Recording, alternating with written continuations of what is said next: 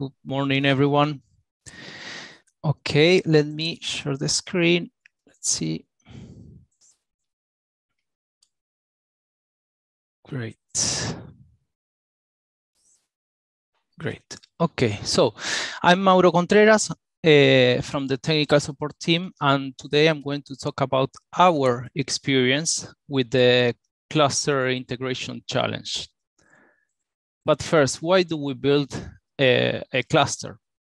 Well, the main objective is to scale up in terms of hydrogen production whenever we build these type of things. For example, we can get one electrolyzer, and with water and electricity, like a simple balance of plant, I can get hydrogen out of the electrolyzer. If I get several electrolyzers, I can connect them together and more or less keep the same small balance of plant. But if I want to put 40 or more electrolyzers inside the container, then that becomes a challenge. And when we are able to overcome this challenge, we can get several benefits. Like, for example, we can have a balance of plant that can handle all electrolyzers in an automatic way.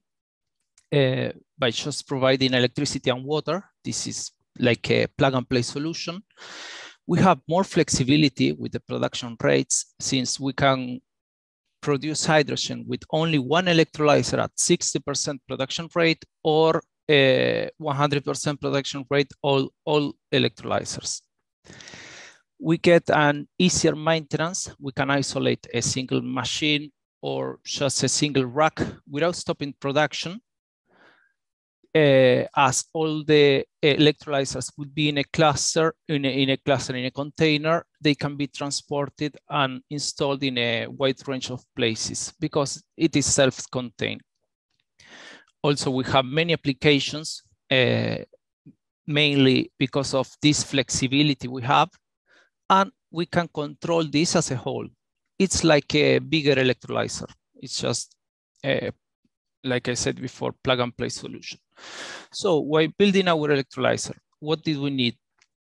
Due to our activity, it was necessary for the cluster to meet several requirements. So we wanted to, for example, install both EL 2.1s and EL 4.0. We know that due to the difference in the rack spacers and connector, the container or this cluster should be easily adapt to any model. We wanted to also work at the same time with the AC-DC or DC-DC electrolyzer on every spot. Also, we wanted to mix the liquid-cooled electrolyzer and the air-cooled electrolyzer all together. We wanted to put them anywhere, basically. Also, for some specific points, we want to measure the dew point before and after. If we put a dryer, after the dryer, we wanted to know also the hydrogen content in the oxygen and the oxygen content in the hydrogen for a rack, for example. Maybe in a future install new prototypes and include everything that make the cluster works inside the container. This is like putting all the balance of plant inside the container, nothing externally. And of course, what everyone wants is control the cluster remotely, just by accessing through the internet. It's basically, if I have to define it in one word, would be flexible. Then, to accomplish all these points, we had to focus on the following. First, the interface management. We have to properly design the hydrogen outlet line, the purge, the vent lines, the process cooling water supply, since we're putting liquid cooled electrolyzers, and also we have to use our an air conditioning system. Also, we have to focus on the DI water selection, and one of the most important things is the fire and gas detection system. We wanted to operate safe and in accordance with the standard IAC 62305, grounded and lightning protection. So we had some initial ideas for this cluster. Spoiler alert, it didn't finish like this. So our first ideas consisted in a single access to the container with only one door. All the hydrogen production, the chiller, the electrical panel would be everything in the same space. So I could access through the door and have everything close to me. Then, as we can see here in the drawings or in the pictures, we paired 2 racks to save space. Here in the picture of the right, we can see the piping connections. The green lines would be the stainless steel piping connections on how to pair every 2 racks. And then force ventilation, of course, one for the extractor and another one to put on the back of the racks, just to save some space. And we can see here also the battery limits. The oxygen vent outlet is as far away as possible from the hydrogen outlet, for example. Then we have the usual drains and other battery limit ports.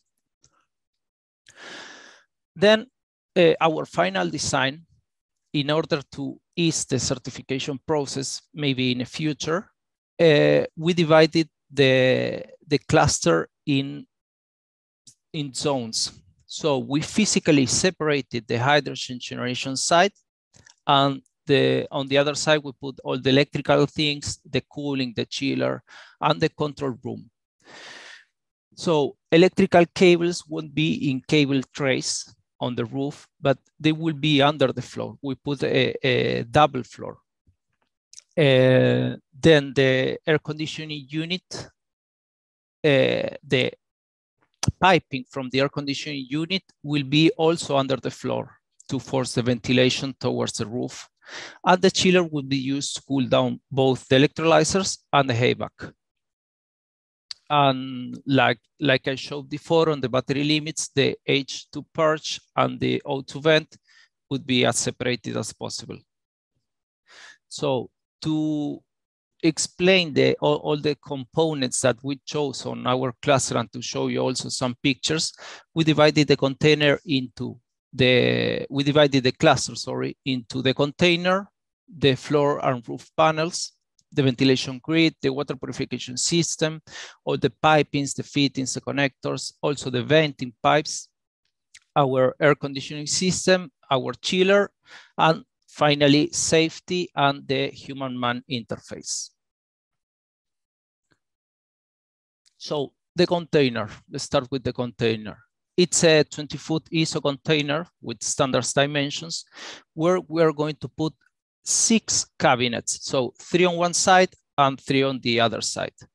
It has a C5 painting. This is for high corrosion environments, and a thermal insulation inside the walls.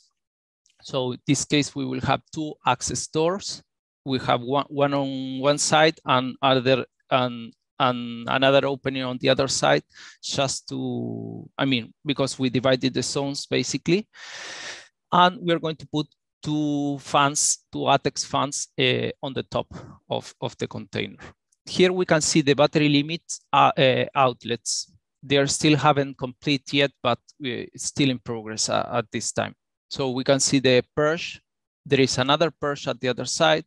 We can see the chiller, heat exchanger towards the environment, and also the rest of the battery limits, O2 vent and the purge and all the drains.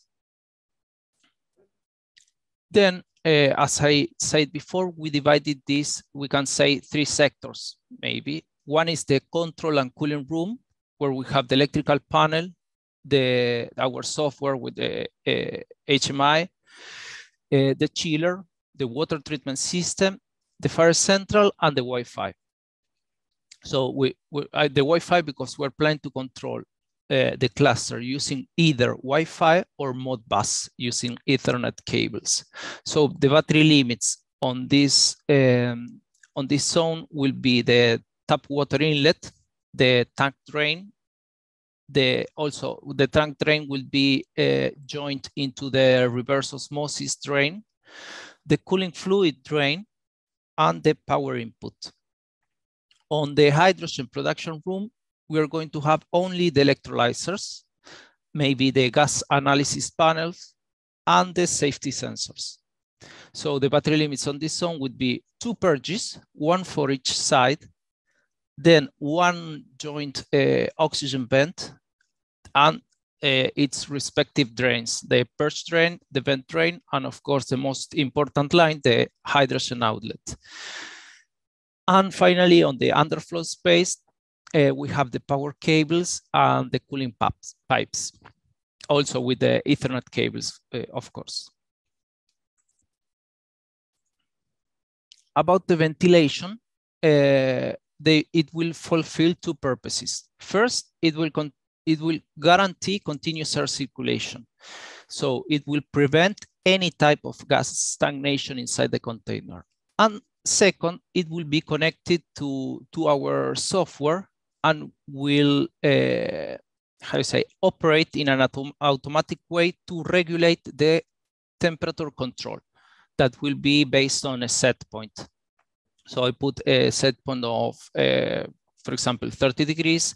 And if I need some extra cooling, the fans will speed up. We chose 2 fans, 2 ATEX fans for this. These are the HT3140. These are ATEX fans with class F motors. This is the isolation type of the motors. They will continuously work in at low speed. And if we need, for example, if there is a leakage detected and we need to extract all the air in the container, the maximum flow rate of this fan can reach 1800 cubic meter per hour. This means, like in like rough calculations, our container can replace the air in about 20 seconds using these 2 fans. Then the water purification system, what do we need? It's basically, we need anything that we can just plug tap water and it will work and do just the maintenance once in a while. Like we can forget about doing maintenance every week. So we chose the system based in 2 characteristics. First, how it's going to work. The reverse osmosis system is going to fill a tank, and the tank will have a pump with a pressure switch that will feed all the electrolyzers. So what do we need? We need a minimum flow rate of this reverse osmosis system. If we consider the average consumption of 1 electrolyzer, it's about 0.5 liters per hour, then the purification system needs to provide at least 21 liters per hour to prevent the tank depletion. I mean, the tank to run out of water. And then if we consider that all electrolyzers needs to be refilled at the same time, we need at least 60 liters inside the tank. So we chose this reverse osmosis system that you can see in the descriptions or also in the pictures, which has like a higher characteristics of what do we need. And also we chose a 100-liter tank, so we are safe with that. What else do we need? We need to measure the conductivity. So we are measuring the conductivity before the reverse osmosis system, after the reverse osmosis system. So if the water quality is not good enough, we are going to drain the water. So we don't feed the electrolyzers with low quality water. And then there is a third conductivity sensor inside the tank.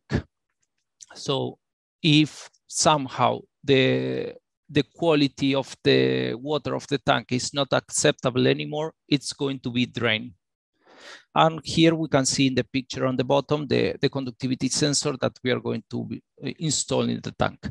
Then the tank will have this outlet with the pump and the pressure switch, as I mentioned before.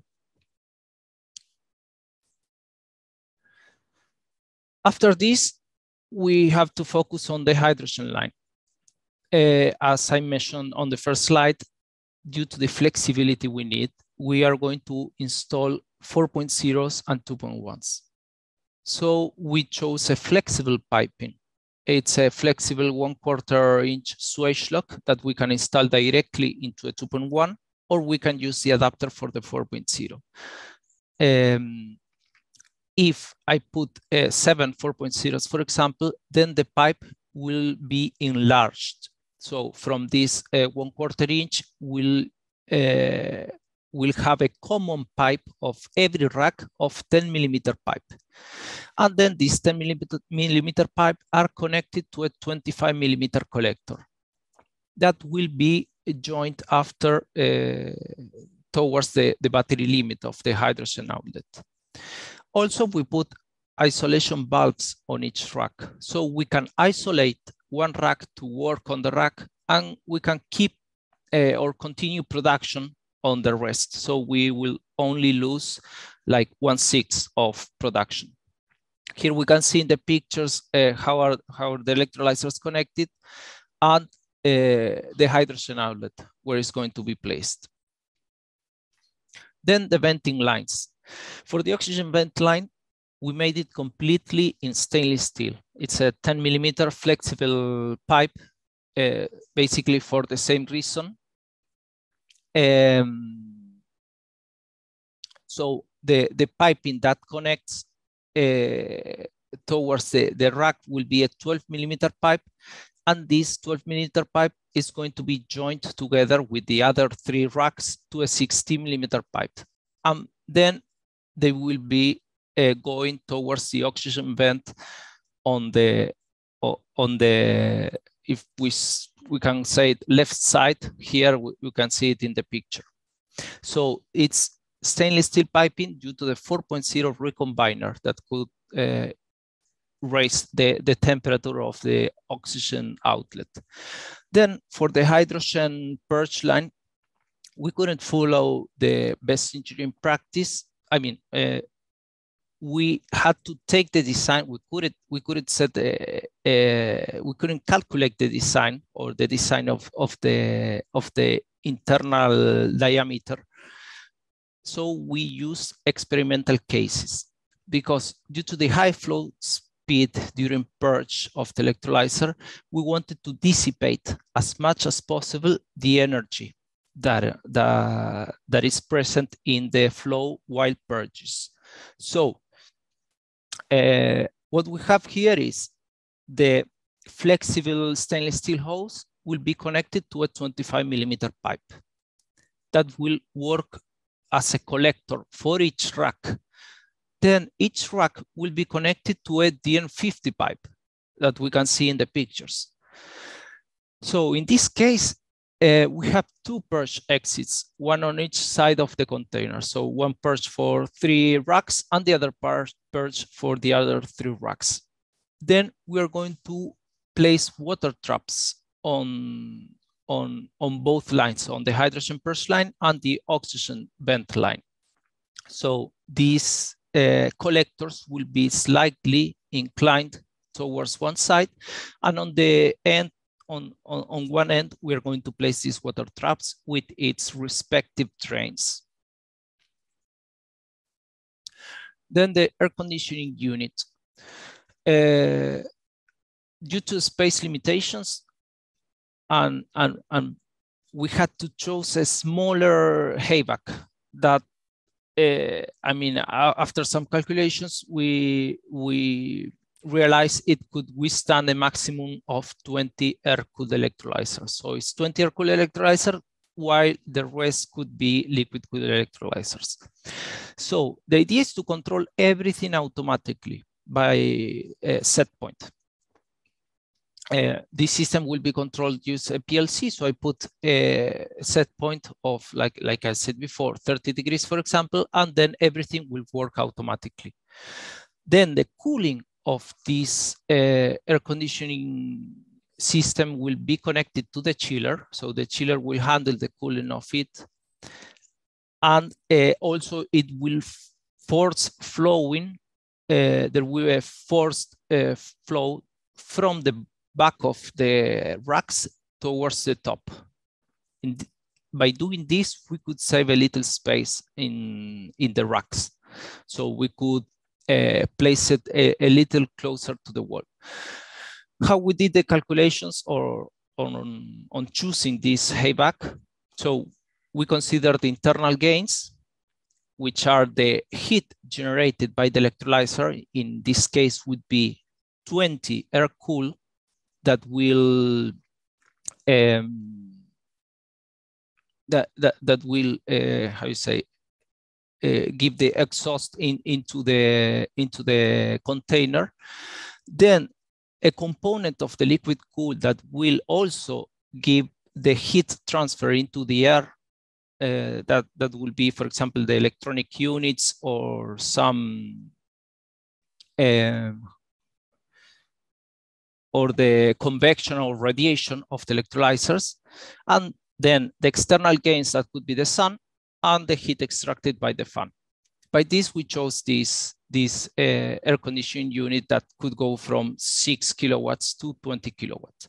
In the worst case, where we need maximum dissipation, the chiller should provide a cooling flow rate of almost 3.5 cubic meters per hour, which the chiller can totally do it.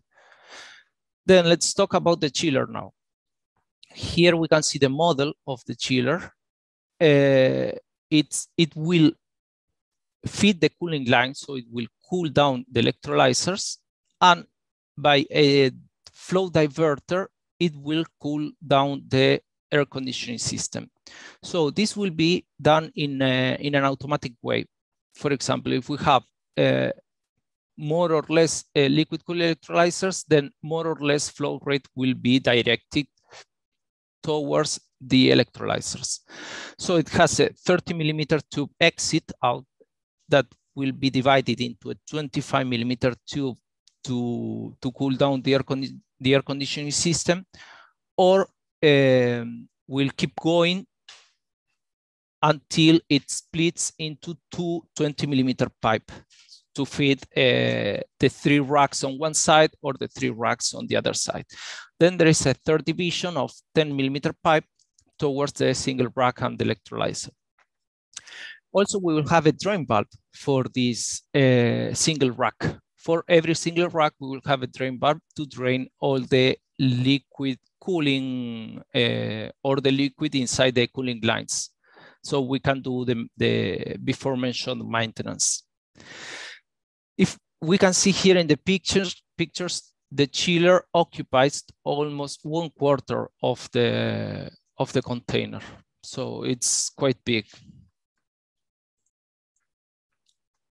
Then our safety system. So it consists on a central system with a zone division. What it has a control unit with a backup battery, the smoke detector, ATEX, of course, then the thermal detector, there is also ATEX, and hydrogen detectors. We can see here there is also emergency buttons, the horn and beacon, and all the cables are fire resistant. So here it's basically if the sensor, I haven't mentioned before, we have many sensors. So we can create a map in case of a hydrogen leakage is detected. So we know where it came from first, and then we can like focus on that specific rack, for example. We can also modify the whole system to work like, let's put an example. If 10% of low explosive limit is detected, we can make all the electrolyzers go into idle mode, so stop production. And if we detect a higher level, for example, 25% of the low explosive limit, we can also cut the power, make a power cut on the hydrogen generation side. So the hydrogen sensor we selected is a Smart 3G C2, which has a catalytic sensor. and the exit will be connected to the PLC, and we can monitor everything on our software. Then the electricity. So we chose the following electrical components because the container is going to be designed to work at 400 volts using a three-phase of 3 poles plus the neutral plus the earth. So as I mentioned before, we wanted to install either AC/DC or DC/DC electrolyzers inside any rack. But the container is only AC. So we have, like we can see here in the last picture, we have converters. We just plug the AC towards a converter, and we have this red and black cable that are the DC outputs. So we can easily exchange one DC electrolyzer for one AC. I mean, the idea is to be very flexible. Then we added 2 sockets on the hydrogen generation side, just for sensors and electrical tools, and of course the extra socket in the control room for tools or battery charges, so connecting our computer. In the picture of the middle, we can see the Wi-Fi hotspot here. Then our software, the PLC and human-man interface. So the idea is to detect automatically every electrolyzer when plugged into the Modbus register. So we can see if it is air-cooled, liquid-cooled, for example, 4.0 DC. And then everything will be calculated automatically. So if we have 10 liquid cools, then we know the flow rate we have to send from the chiller. Then another idea is to also control the single electrolyzer by clicking on the electrolyzer, a rack by clicking on the rack, or the entire cluster.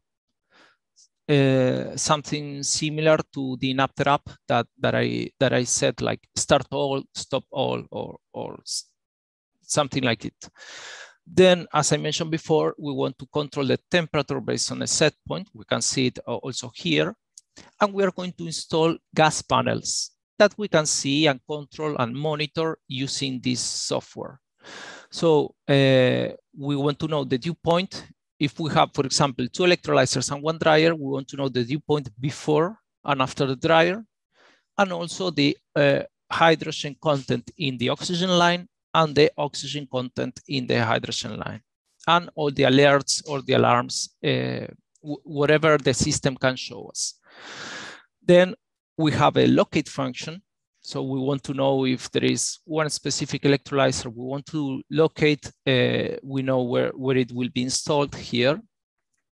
And this is what I think is the most important thing, is the possibility of creating graph based on selected parameters.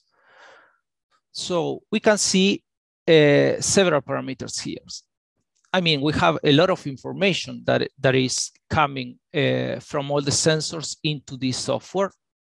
And we want to be able to make a graph out of everything. For example, if we see here, we can make a graph of the power consumption versus the hydrogen production.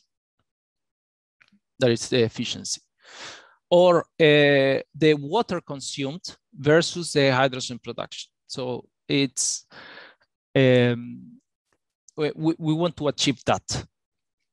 And then to make it more user-friendly, we are going to put the colors of our cloud into this software. So it will be easily, I mean, with knowing how to use the cloud, you will know how to use this software. And as I mentioned before, the connections will be through the Ethernet cable for Modbus and Wi-Fi. Okay, just to finish a summary. This is our experience, and this is a project based on Enapter's need. So it doesn't mean that is something you have to follow. Maybe you can focus more on production. We haven't. We focus more on the testing side. So here are the characteristics that the container has. What we like about it is that it's a very flexible plug-and-play solution. So it's ideal to use it as a test prototype or test new prototypes inside the electrolyzer. We have saved 10 centimeters on each side by doing this forced ventilation thing with the air conditioning unit. And now the racks are easier to access, are safer and more comfortable to work. And I mean, this will be for the better, I think. Then, of course, there are some things that we need to improve, like, for example, pipe dimensioning. As I showed before, the H2 purge, having a 2-inch pipe would be something like an overkill. Then the battery limits flexibility in the, for example, being more flexible with the H2 outlet. In this case, we can only put the container in a specific way because the outlet is on one side only. Then we can optimize some space in the control room because it's just a control room. We don't need to work inside. By optimizing this space, we could create more space for a single dryer installation.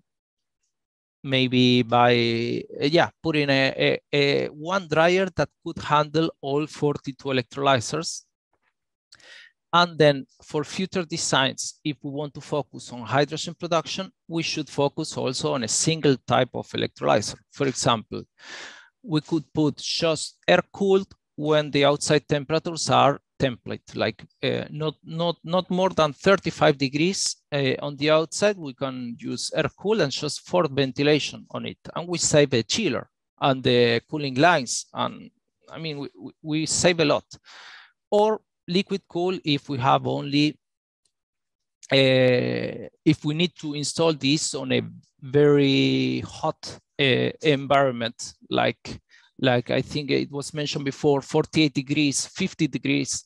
That way it's impossible to cool it down by air. So we can install this chiller and this liquid cool solution. And then I would say, for example, a flow meter on the hydrogen outlet, maybe to control that.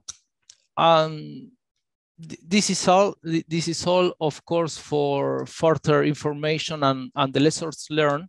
We will share whenever we start our first commissioning. We will share it with everyone. So we are very looking forward towards it. Thank you very much for your attention.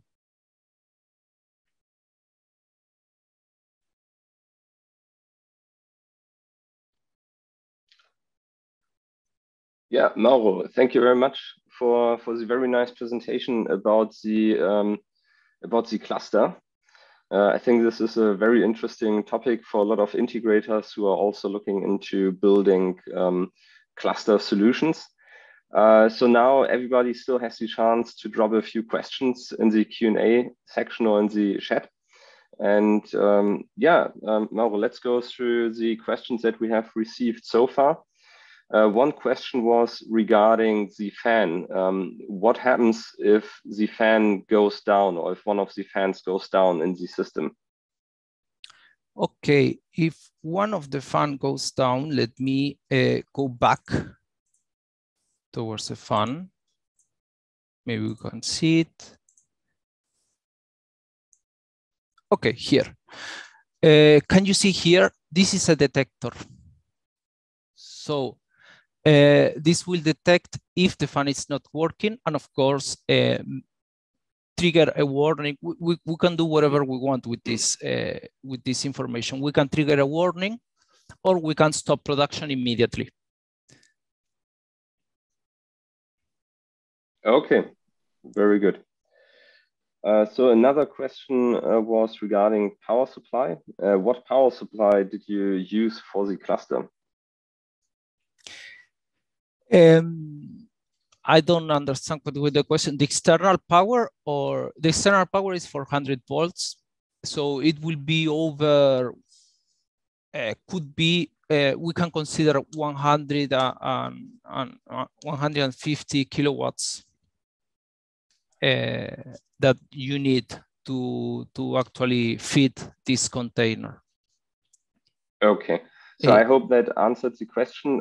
If not, please feel free to ask again and clarify what you would like to know here. Yeah, and if it's the power supply of the PSU of the DC-DC electrolyzer, that the one that is connected inside the rack, it's a meanwhile power supply.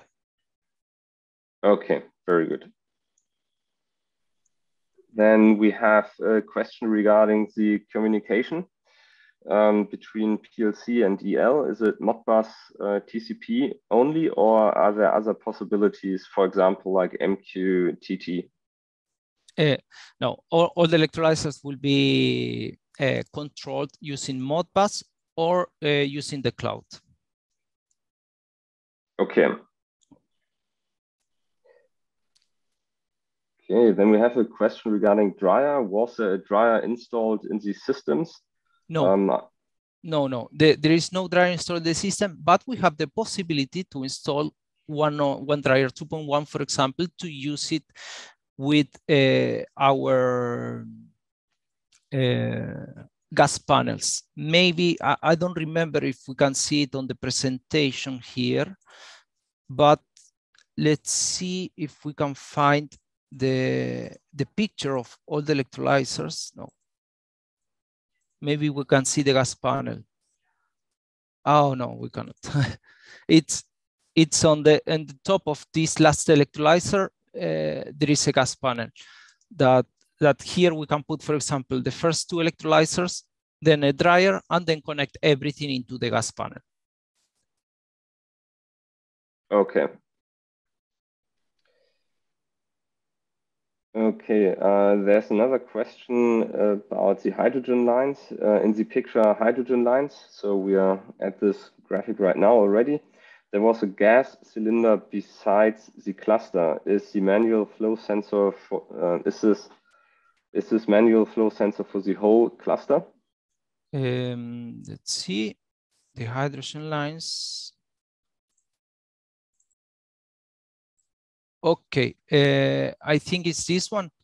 This one is a flow sensor for the liquid cooled electrolyzers only.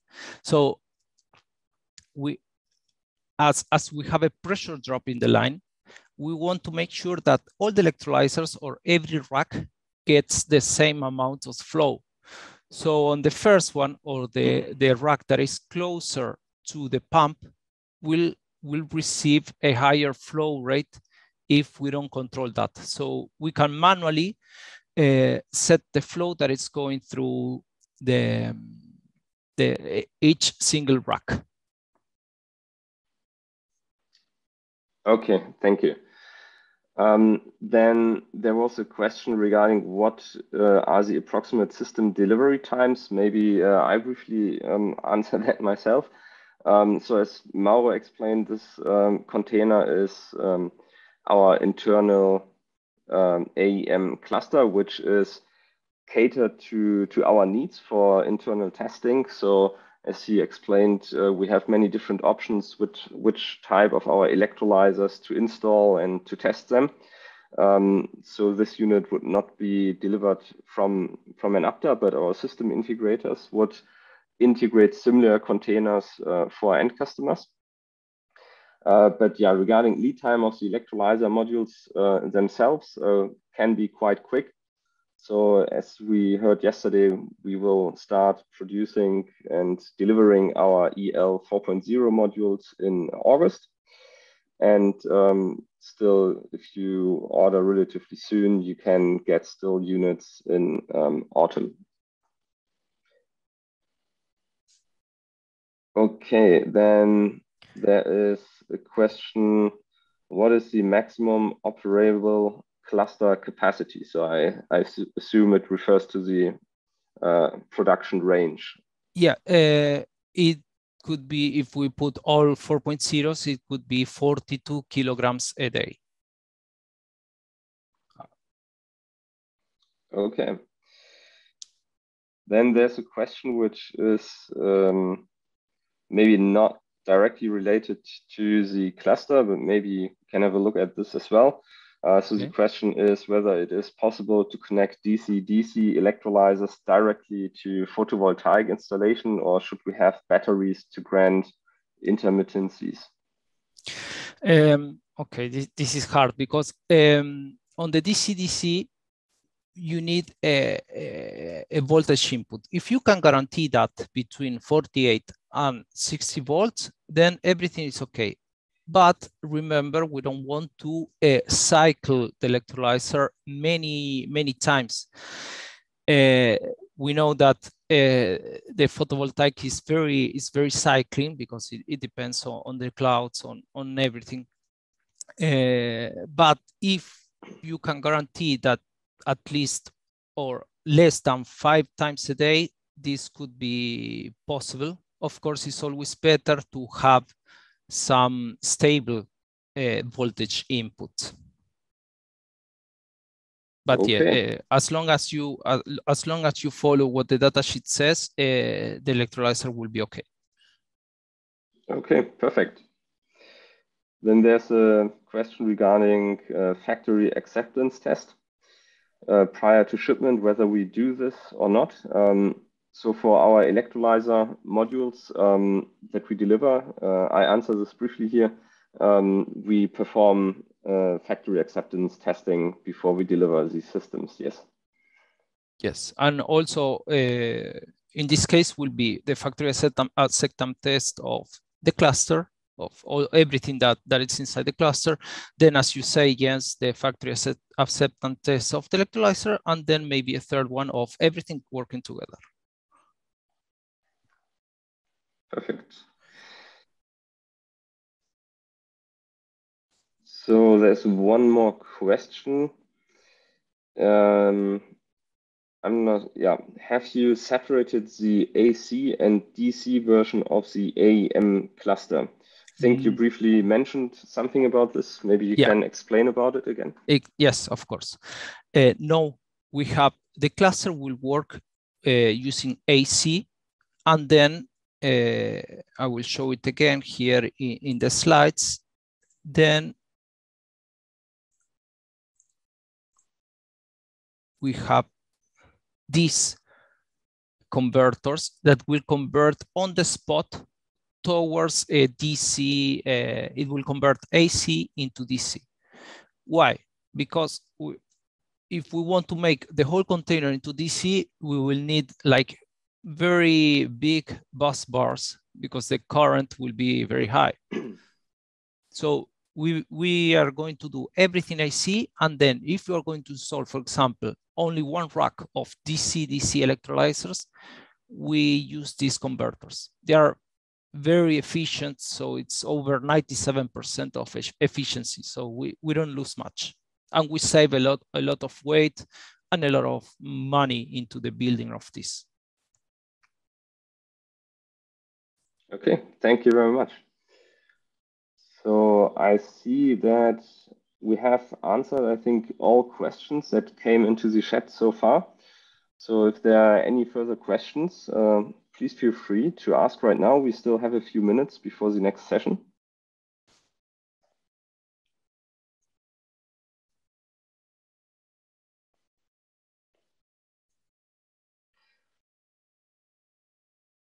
Okay, I see one more question, which is a little bit related to the connection to PV and production rates. If the cluster would be connected to a PV installation, what would be the operation range? For example, from 30 to 100%, how does it work? How are the electrolyzers connected to the PV installation?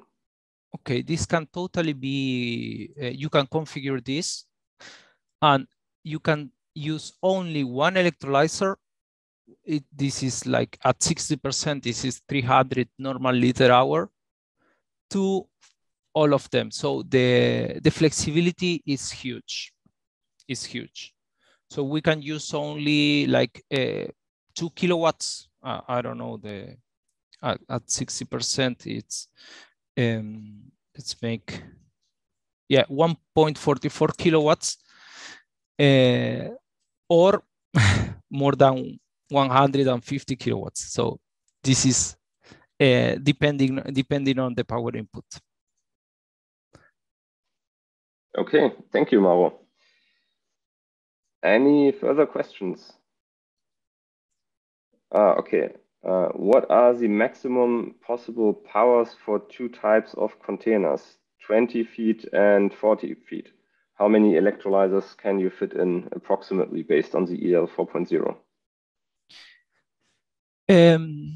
Well, in our container, as we needed to be very flexible, we had to split everything in two. So we divided the container in two, and we lost a lot of space by putting the chiller, the air conditioning, all the cabling. But I think if you focus on only, for example, air-cooled, at least you might be able to put like around 50 or 60 electrolyzers inside the container. So that could be possible. I'm talking about the 20 feet. For the 40 feet, I would say maybe double that, because no, not double, but like at least 2/3, because the balance of plant for the 40 feet will be bigger as well.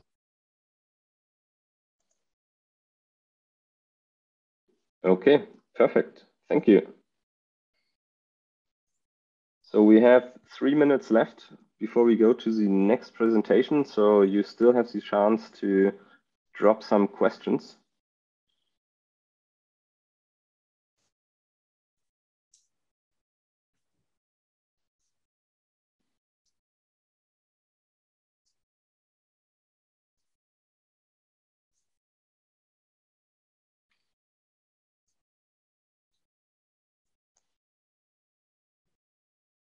Okay, it seems there are no further questions. So I would like to thank Mauro for his nice presentation and for answering all the questions. We will start in 3 minutes at 9 sharp with our presentation by Florian about the AEM multicore.